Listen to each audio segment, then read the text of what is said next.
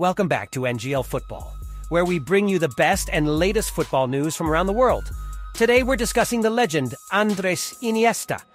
The midfielder broke down in tears in a press conference earlier today where he announced he's leaving Japanese club Vissel Kobe after 5 years due to lack of playing time. The 39-year-old World Cup winner wants to continue playing football, but he hasn't decided where yet.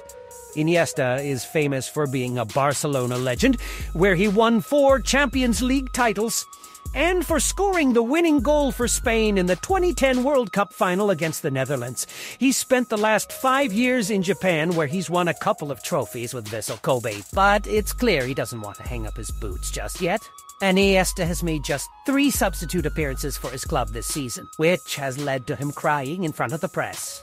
It's no secret that he has had some injury problems over the last year or so, but he's determined to keep playing football.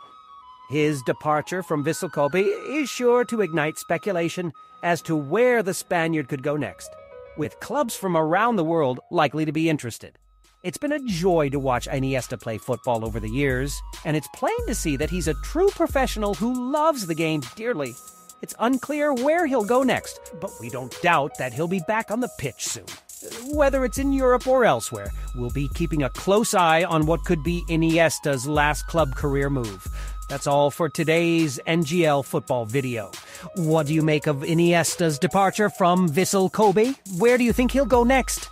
Leave your comments down below and don't forget to like and subscribe for more football content.